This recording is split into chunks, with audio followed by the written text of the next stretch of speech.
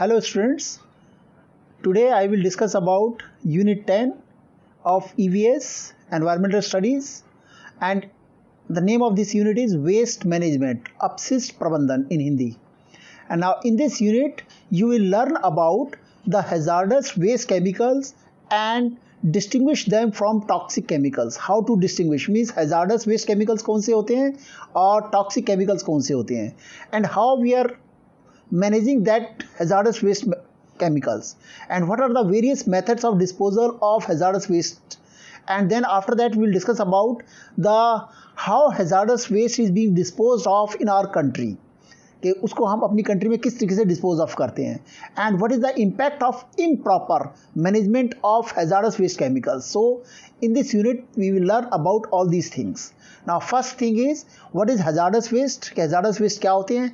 Hazards waste are chemical by products of an industry. किसी industry के हो सकते हैं, a factory or a chemical plants, or they may result from a household activities or even from a hospital or a research laboratories. इन किसी में से भी हो सकते हैं. Now hazardous waste is considered as a hazardous. कि hazardous कब consider किया जाता है? If it has one of the following characteristics. कि कोई भी एक characteristics होना चाहिए. What are those characteristics? First is ignitability. Ignitability means it catches fire easily. Second is corrosiveness. Corrosiveness means wears away other materials. Corrosion से related है. जैसे iron के ऊपर अगर हम एसिड डाल दें तो it corrode very easily. And then third is reactivity. Reacts strongly with water or explodes on reaction with other chemicals. Then fourth one is radioactivity, releasing ionizing radiations.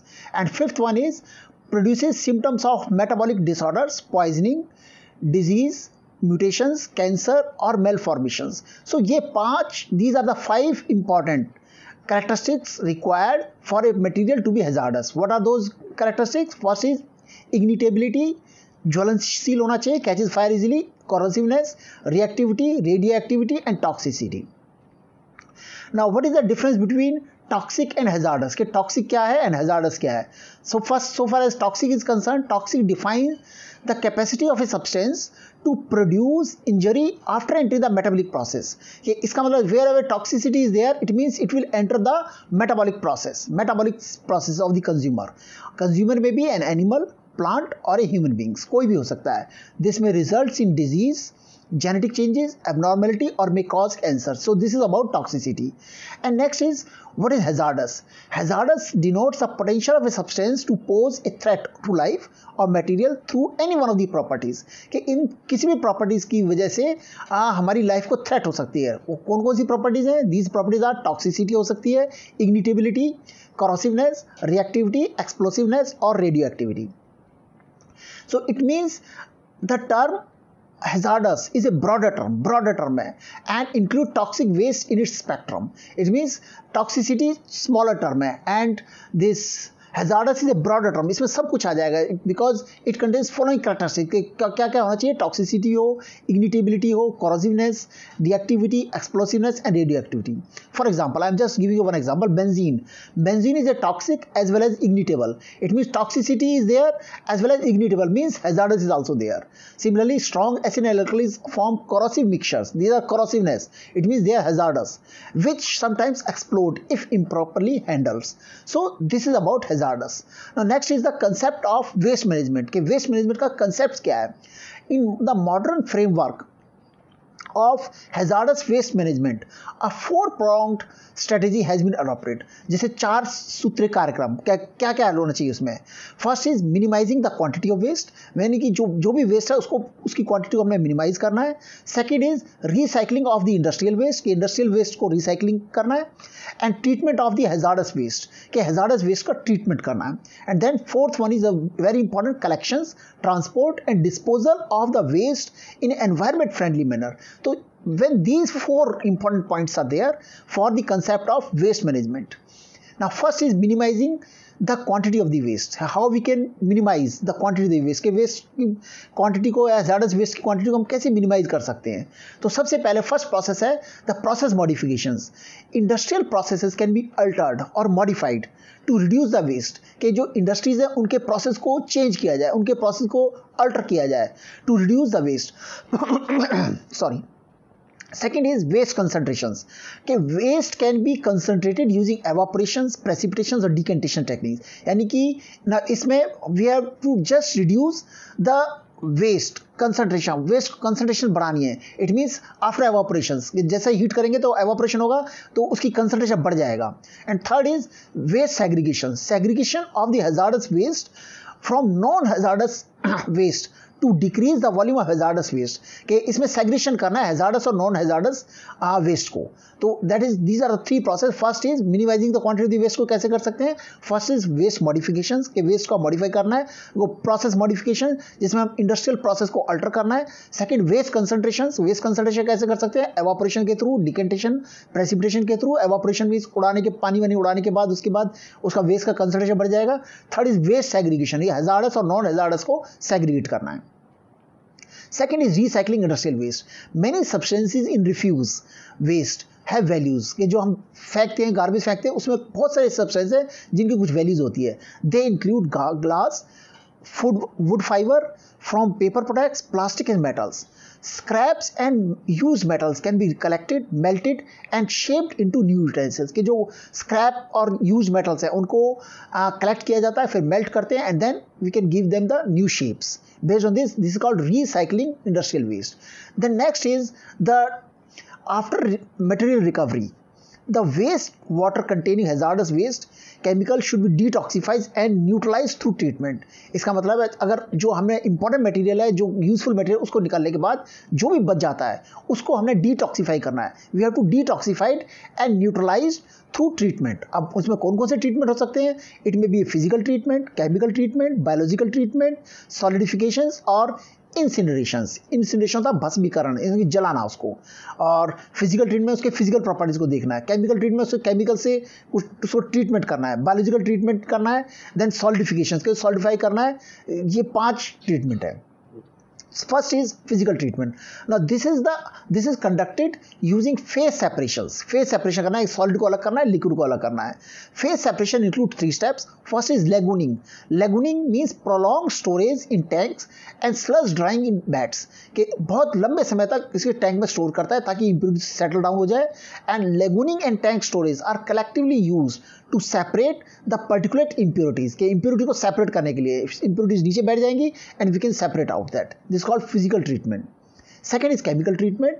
This is used to facilitate complete breakdown of the hazardous waste and to modify the chemical properties of the waste. Now, in chemical treatment, we have to modify the properties of the waste, chemical properties of the waste. We have to modify ताकि वो non-toxic से toxic से non-toxic हो जाए किसी तरीके से.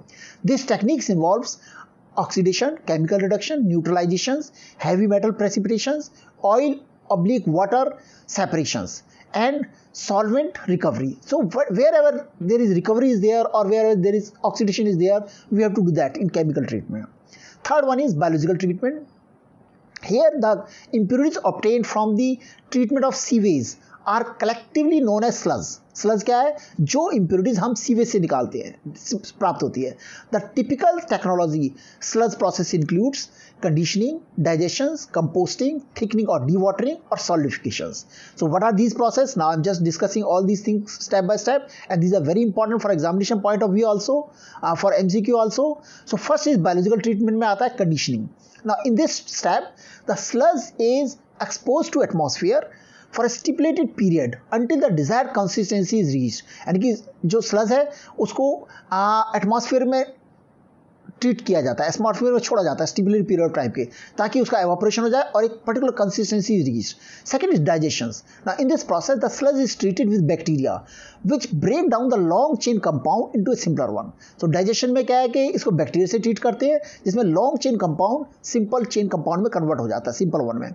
Third step is composting. Now in this step the organic matter in the waste sludge is converted into the usable stable material.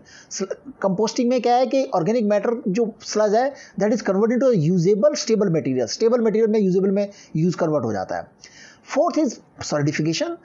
This process converts the liquid waste into insoluble rock hard material and are used as a pre-treatment prior to landfill disposal. कि landfill disposal यानी कि जमीन में दबाने से पहले इसको हम रॉक हार्ड मटेरियल में कन्वर्ट कर देते हैं, ताकि क्या है कि ये चेंज ना हो सके, वहाँ पर जाकर फिक्स हो जाए और पानी के अंदर ना ट्रांसफर ना हो सके या मिट्टी में जाके ट्रांसफर ना हो सके.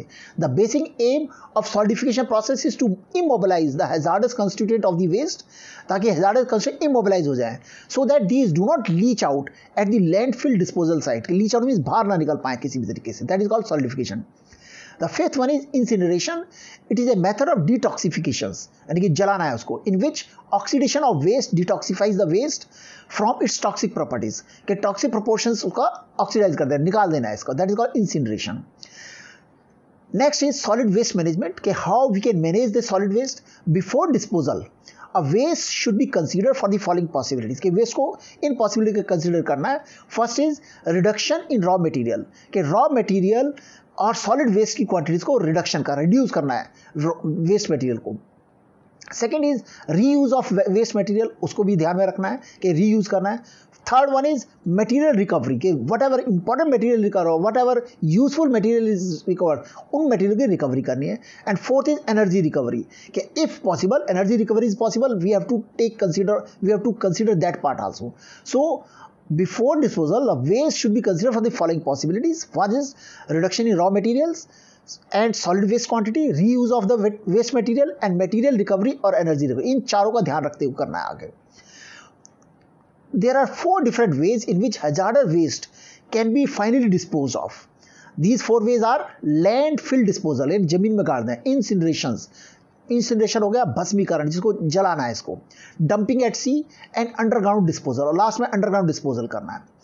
Landfill disposal means underground storing of harmful substances, के हार्मफुल सब्सटेंस को अंडरग्राउंड में स्टोर कर देना है.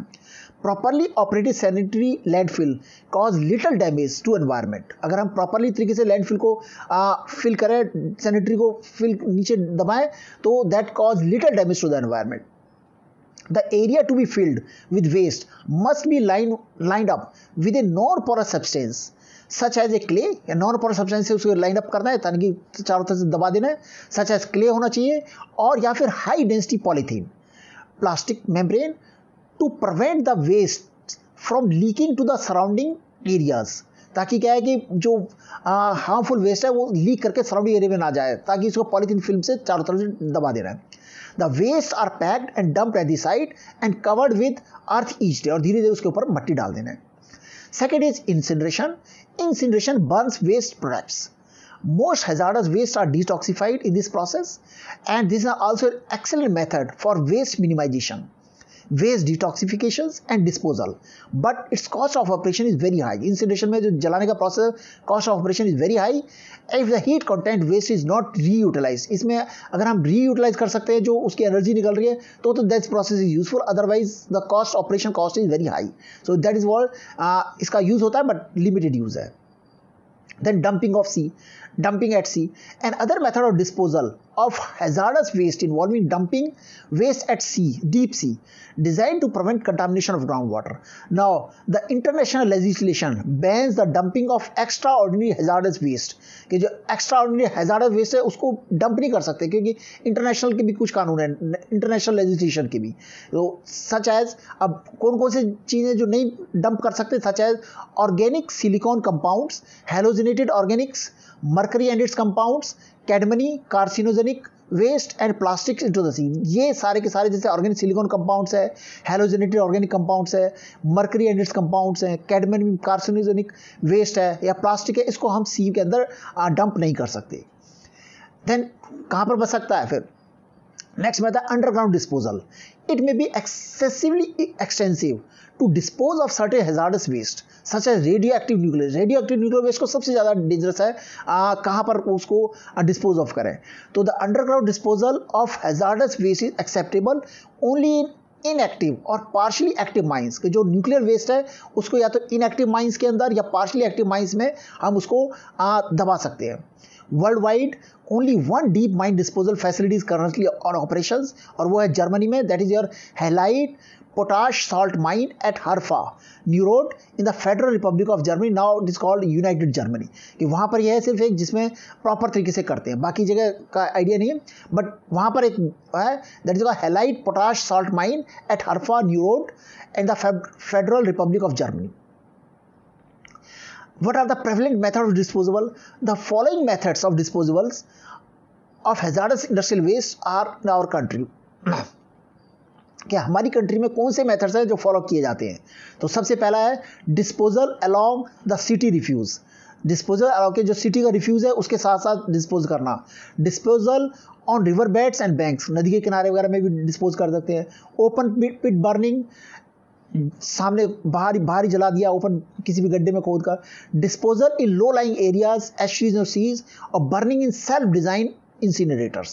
These are the 5 methods. First is disposal along the city's refuse, disposal on river bank, open pit burning, disposal on low lying areas or estuaries or seas, burning in self design incinerators. ये methods हैं जो हमारी country में follow कर सकते हैं for the disposal. Now what is the effect of improper waste disposal? कि अगर हम प्रॉपर वेस्ट डिस्पोजल करेंगे तो क्या इफेक्ट है? जो फर्स्ट इफेक्ट होता है उसका that is called contamination of soil and ground water. सबसे फर्स्ट इम्पैक्ट होता है इसका कि जो ग्राउंड वाटर है और जो सॉइल है उसको कंटामिनेट करता है. So principal hazard of improper waste disposal is contamination of soil and ground water. This arises largely from the waste containing hazardous substances deposited landfills or on the grounds. And with regard to the hazardous waste disposal sites, at least 5 different routes to humans. कि अब ये हम लोग करते हैं कि contamination of soil and ground water है, तो अगर हम improper वो करेंगे इसको वेस्ट को डिस्पोजेबल तो उसका क्या असर होगा कि there are 5 different roots of human exposures are possible. कि 5 तरीके से ह्यूमन एक्सपोजर में आ सकता है. फर्स्ट है in direct injection through drinking, पानी के थ्रू जा सकता है direct. Inhalation of contaminate that वोलाटाइज from heated water, जहाँ पर भी पानी का जरा सा टेम्परेचर बढ़ेगा तो जो वोलाटाइल सब्सटेंस है वो निकलेंगे, वो भी हमारी बॉडी में जा सकते हैं through inhalation.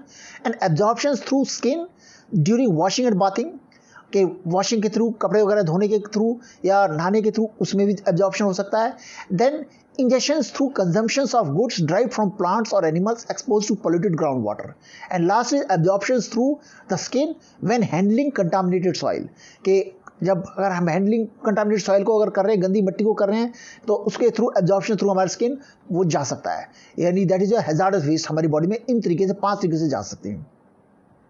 So in this unit what you have learned about what is the difference between the hazardous waste chemicals and toxic chemicals and hazardous waste management, kaise how we can manage this, and what are the various methods of disposal of hazardous waste, and how hazardous waste is being disposed of presently in our country, and what is the effect of improper management of hazardous waste chemicals in our country. So thank you very much for watching unit 10 waste management and good luck for the examination. Thank you very much.